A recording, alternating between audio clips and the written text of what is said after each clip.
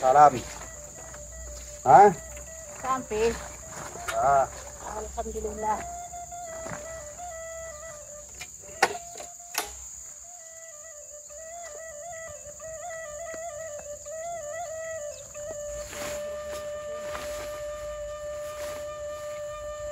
Kau sebelah lain.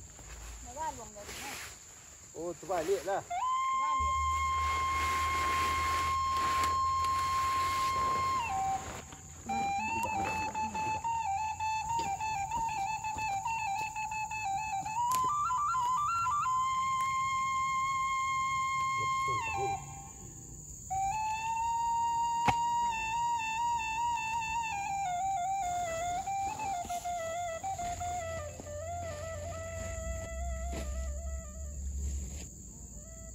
Assalamualaikum warahmatullahi wabarakatuh. Berjumpa lagi bersama kami di Beda Tipis channel. Apa kabar sahabat semua? Kami doakan semoga selalu dalam keadaan sehat walafiat dan diberikan kemudahan rezeki.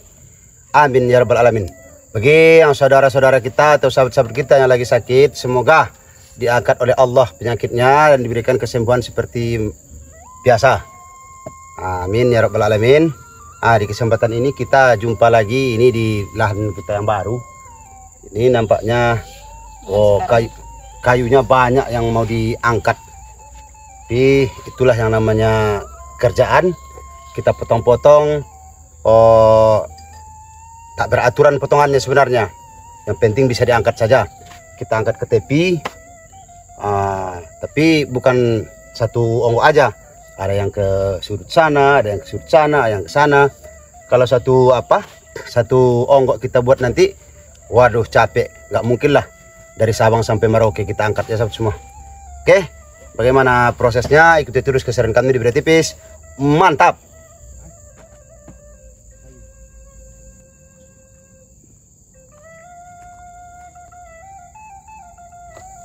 Jauh juga tempat jemput airnya kan?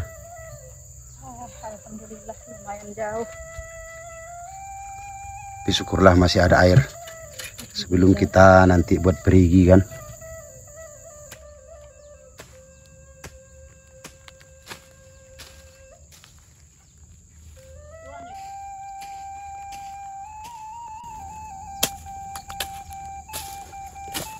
Jadi sudah kita potong-potong kayunya seperti ini semua.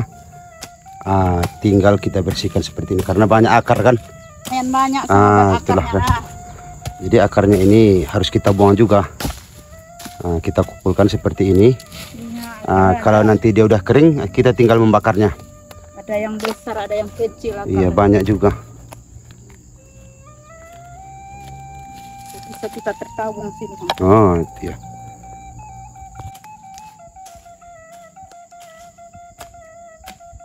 Ini belum seberapa yang telah selesai. Belum ada sepertiga kan? Sikit baru, seperempat lah mungkin. Seperempat pun nggak ada. Tapi itulah secara perlahan bersih seperti ini, bersih sedikit kita tanam juga di pokok-pokok para atau kalau sini para namanya nih. Para alias pohon karet ini. Ini di sekelilingnya ini kita tanamnya aja seperti pitola.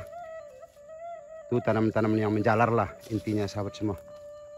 Di sini nanti pokok sawit ini kalau yang berdiri seperti ini kita potong di atas lagi. Setelah kita potong di atas, kita kasih kacang belimbing atau kecipir. Nanti mati ini sawitnya. Tapi kalau di pokok-pokok sawit ini lama baru membusuk. Ini kita kasih saja labu. Jadi nanti labunya akan menjalar ke atas sahabat semua. Itu yang di ujung sana itu ke sana udah saya potong-potong tadi. Tuh udah dipotong semua pendek-pendek. Kita tinggal angkatnya lagi. Kita latah dulu yang ini. Iya, bersihkan aja dulu yang ini kan. Ini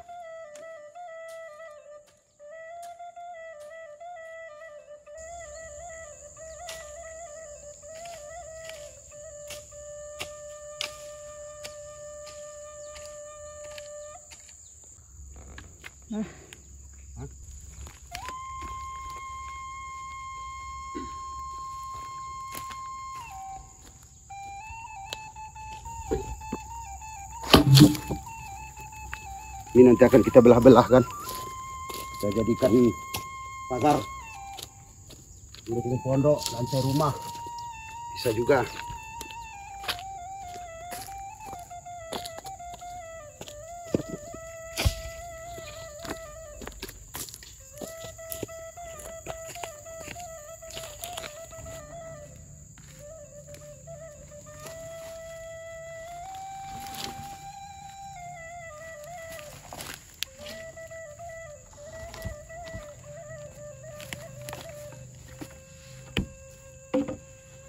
Nggak berat, 2 sekali bawah. Berat bercepat. Kaki nanti sudah jauh dia lambat.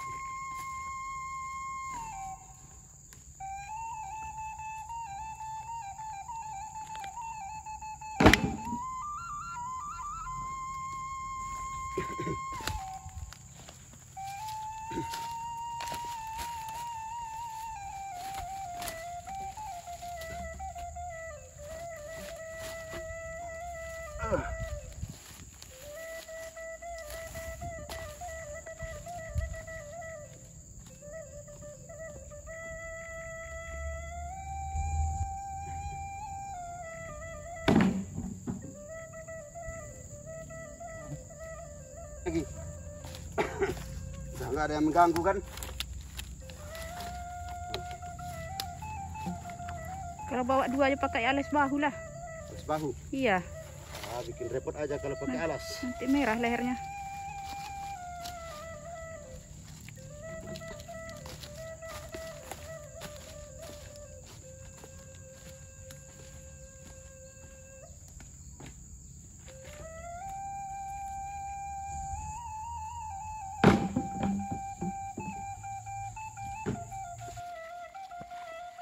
Ini. Ya.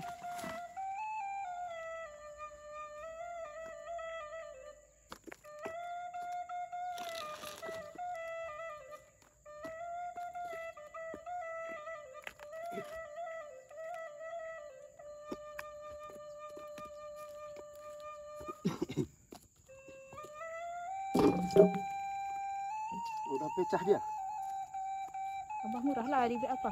Di bela-bela.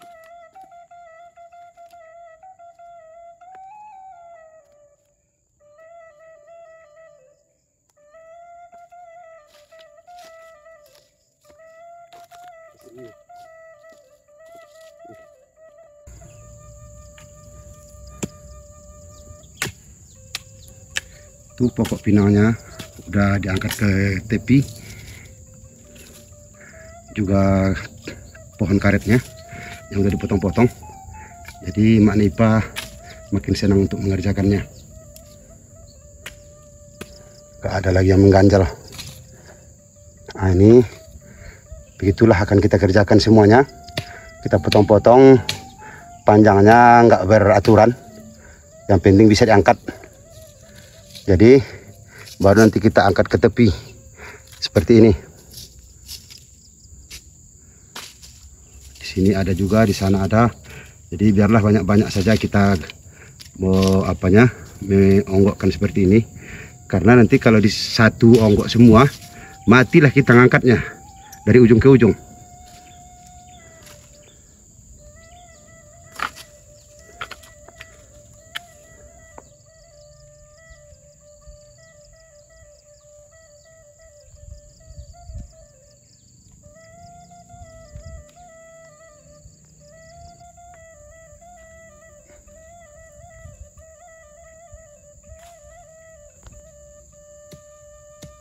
Waduh, udah cantik, udah bersih. Iya, udah nampak lapang sana kan. Iya, sedikit demi sedikit. Perlahan tapi pasti.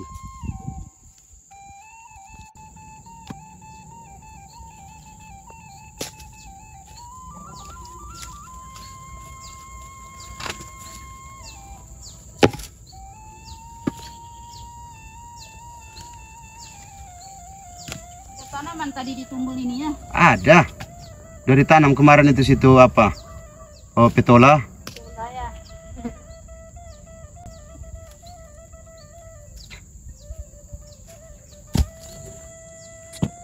Ah, tuh itu nampaknya air kita dah masak.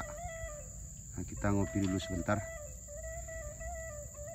Sedang senangnya baru kerja. Ayo naik paman meminum. Iya, mau minum kopi. Itu airnya udah panas. Ini udah tengah harinya.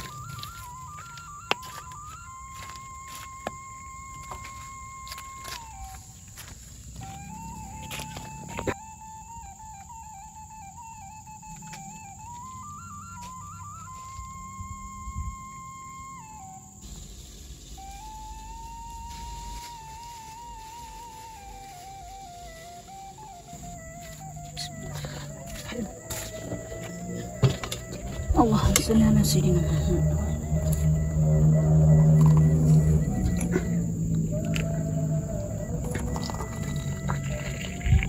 Kopi hitam ya. Kopi hitam.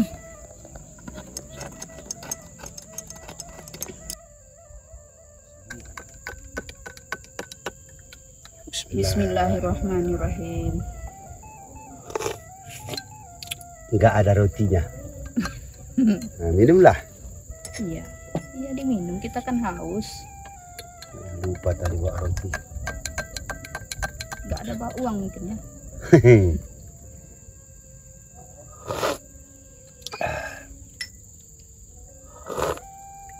Nggak ada tadi bawa duit. Bukannya lupa. Enak itu air kopinya. Kan udah maknai Fatimah.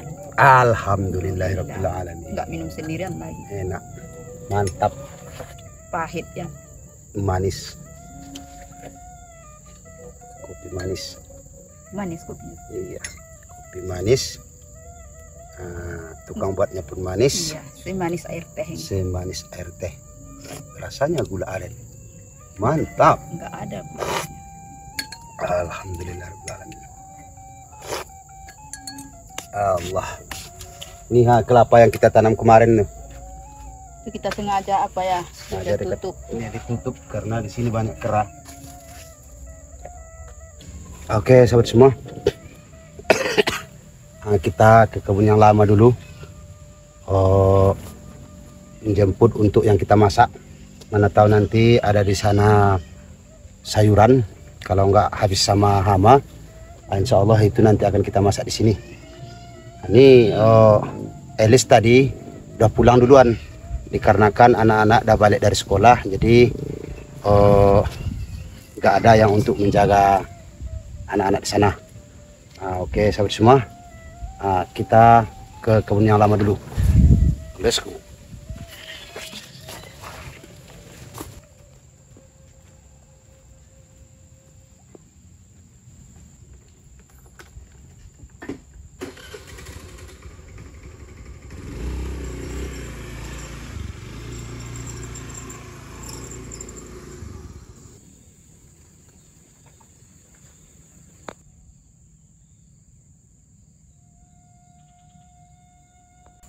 Alhamdulillah, kita udah nyampe di kebun yang lama. Nah, kita kesini itu mau ngambil apa untuk kita masak. Ini ada daun kunyit, kita ambil 1 lembar saja. Nah, ini nanti kunyit ini nanti akan kita kita bongkar semua, kita angkat untuk kita tanam di di tempat yang baru. Serainya juga akan kita bawa juga ke sana. Ini kita cari dulu yang untuk kita rebus.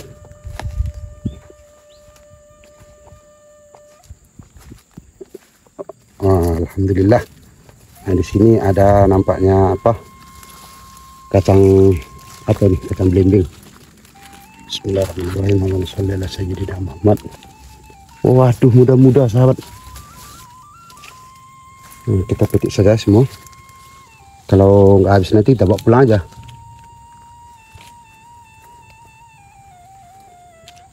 Ini alhamdulillah lumayan banyak. Ini jeruk nipisnya. Itu asam ada nggak? Oh, ada. Alhamdulillah ini. Di sini ada 4 biji nampaknya. Ini dia sahabat. Oh, itu di sana yang besar. Kita ambil aja. 1 buah aja udah. Nah, ini nanti kita tunggu beberapa minggu lagi, ini udah besar juga. Alhamdulillah. Udah berbuah, ini akan kita tinggalkan. Ini nggak akan kita bawa sahabat. Oke sahabat semua, kita ambil pucuk ubinya dulu. Waduh, ini habis kena makan semua. Ini nampaknya babi hutan yang habis kali ini. Pucuk ubi yang jari-jari namanya kalau di sini sahabat. Nih, ini enak ini. Lebih enak dari yang lain.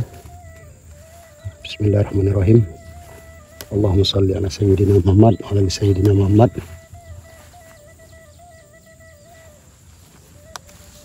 Alhamdulillah lumayan banyak juga. Ini yang paling bagus-bagus nampaknya.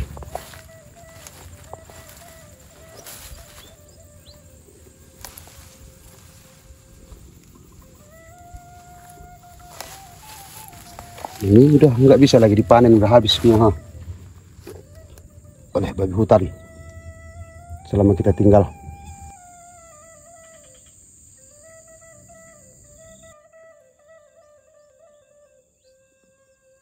Ini kita ambil. Bismillahirrahmanirrahim. Waduh, masih muda. Nah, ini udah cukup karena nanti yang makan cuma kita sendiri sahabat. Banyak-banyak pun udah habis.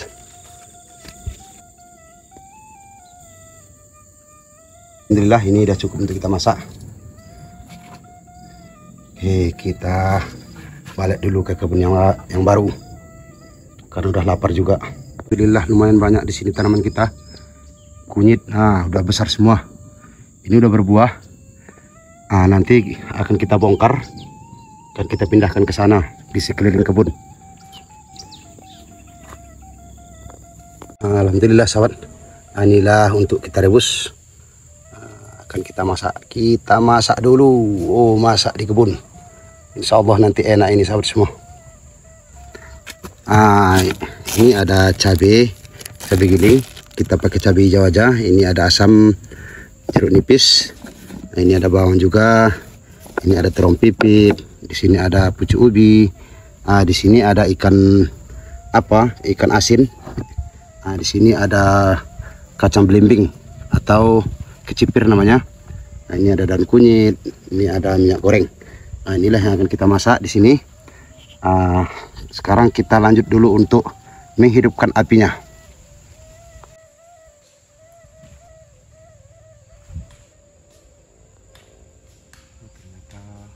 Masih ada juga kayu bakar.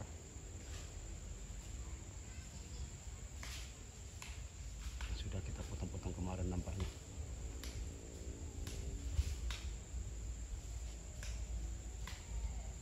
Dua orang, 3 orang semua. Ikan asinnya kita cuci dulu, baru kita goreng.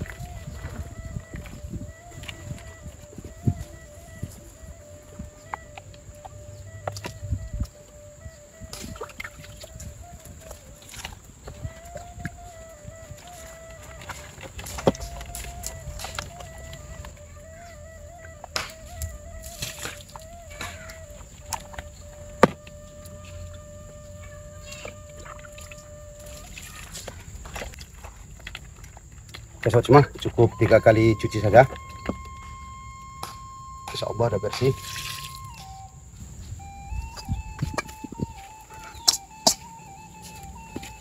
Kita cerangkan dulu. Bismillahirrahmanirrahim.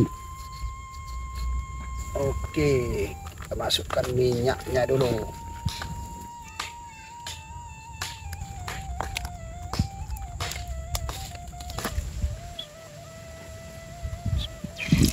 Oh, udah panas. Bismillahirrahmanirrahim. Wow.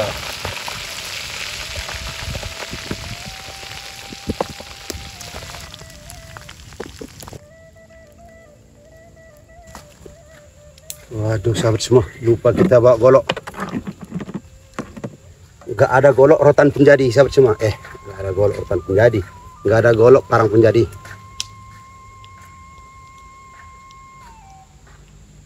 Oke, ini kita potong-potong 2 saja seperti ini. Setelah itu nanti baru kita cuci. Ini untuk kita rebus bening.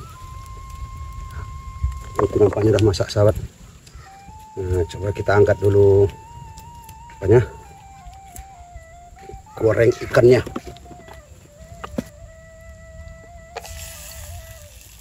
Hampir hangus sahabat. Duh, panas. Oke, kita masukkan lagi. Bismillahirrahmanirrahim.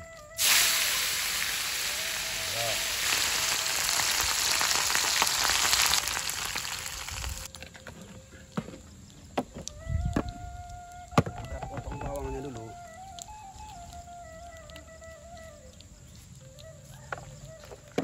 Ini masak juga. Cukup.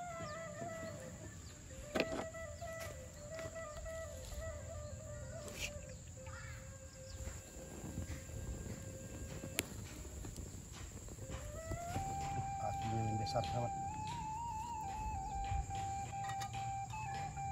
Ini kita jerangkan lagi.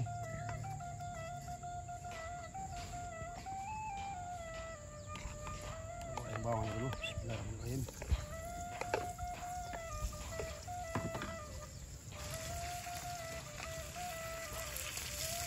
Kita pakai cabai hijau aja. Kita angkat. Bismillahirrahmanirrahim.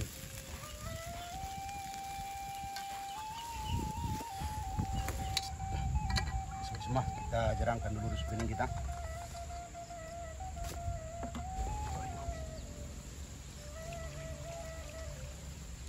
Ini kita cuci dulu.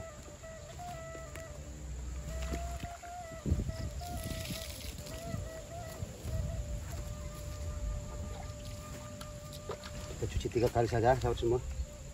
Ini kita kasih bawang.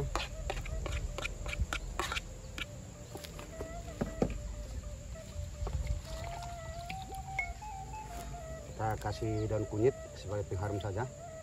Ini seperti ini sahabat semua. Tak usah terlalu banyak. Kita ikat. Kita masukkan pucuk ubi.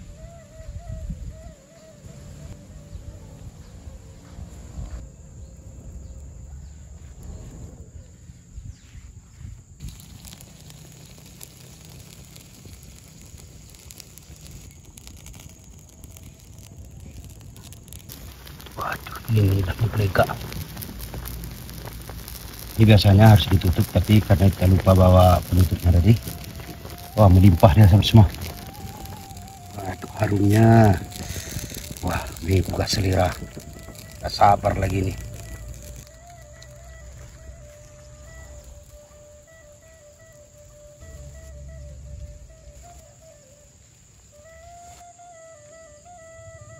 Nah, ini goreng ikan asinnya tidak kita kasih cabai. Ini kita pisahkan dengan cabenya. Cabenya kita cicah saja sahabat semua.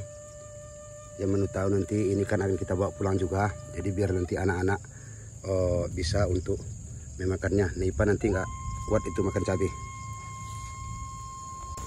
Alhamdulillah nampaknya ini udah masak sahabat semua. Kita surutkan apinya.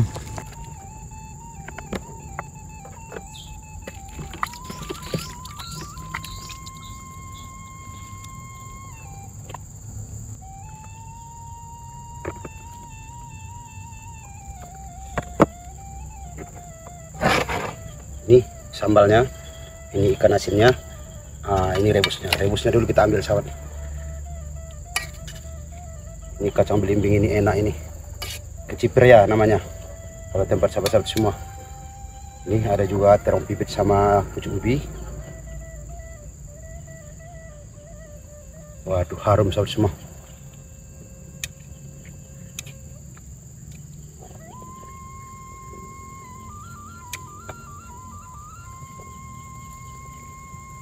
Kita ambil cabenya,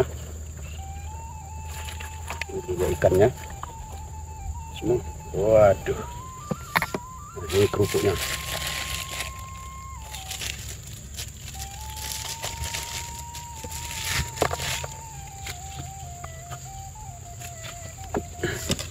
Semua, yuk kita makan.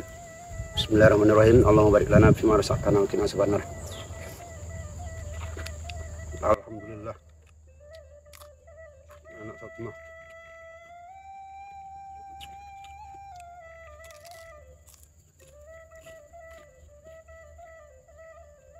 Ini kecipernya.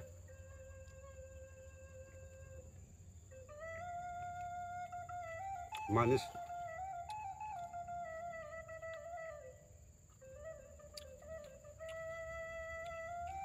Ini dia sarung pipitnya.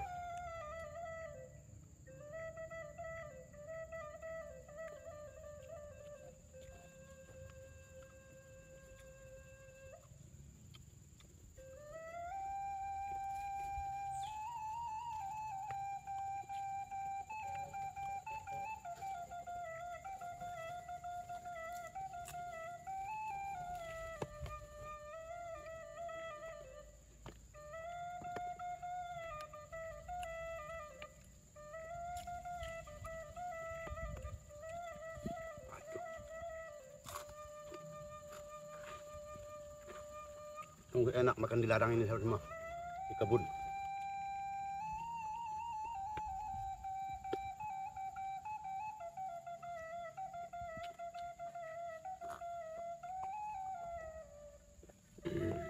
Makan di petang hari. Nampaknya udah kelam-kelam mau hujan ini.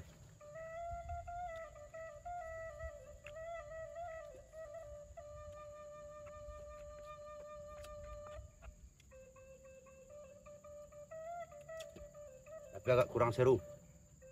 Walaupun nggak seru, tapi karena kita lapar, tetap enak.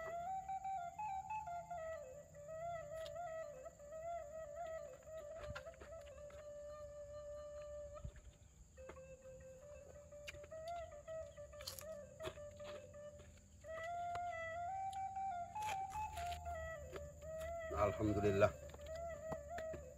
Enak. Untung aja lah kita bisa masak kan. Jadi walaupun nggak di sini mak Nepa, kita tetap makan.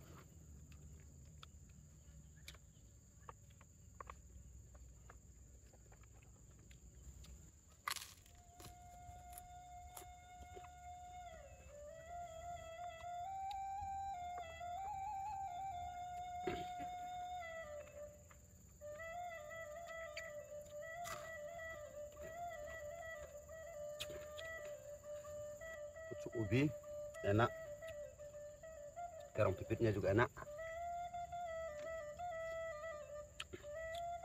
kecipernya juga enak.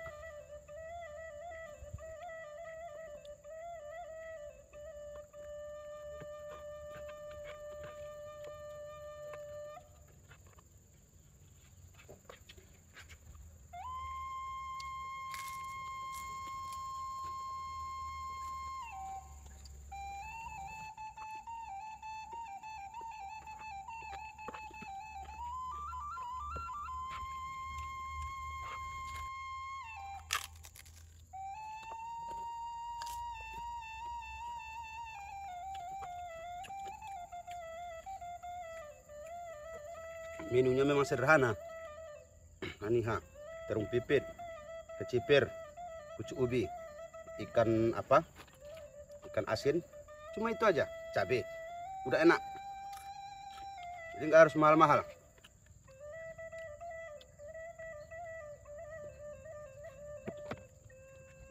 Tambah. Nasi kita sangat banyak. Kasih sama Nipa tadi. Nipa takut kita kelaparan. Itulah sahabat semua sayangnya istri kami sama kita. Walaupun saking sayangnya itu istri kita, kadang-kadang kita, waduh, gak juga berterima kasih ya sahabat. Banyak kita yang gak berterima kasih sama istri kita. Udah disiapin semua. Cuma ini nggak sempat dia masaknya tadi. Nggak apa-apalah. Masak kan kita udah bisa. Dia kasih nasi banyak-banyak biar kita nggak kelaparan. Alhamdulillah, syukur alhamdulillah.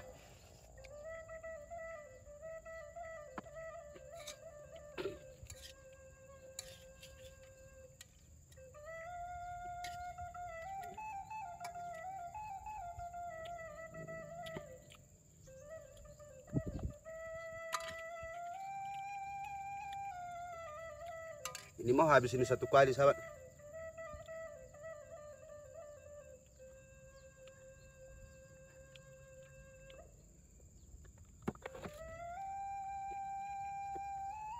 harus cabenya.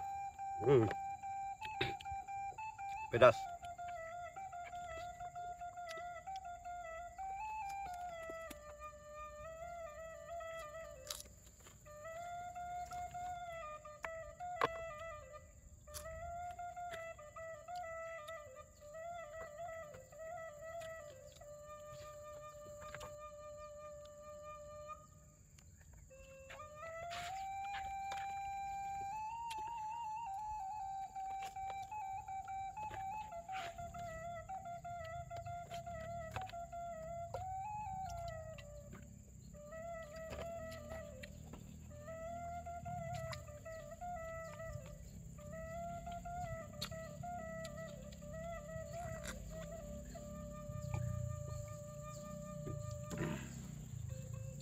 Udah habis sahabat semua, terlalu banyak nasinya ya. Makannya kita sudah aja. Alhamdulillahirobbilalamin. Wabillahi taufiq wal hidayah. Assalamualaikum warahmatullahi wabarakatuh. Beda tipis, mantap.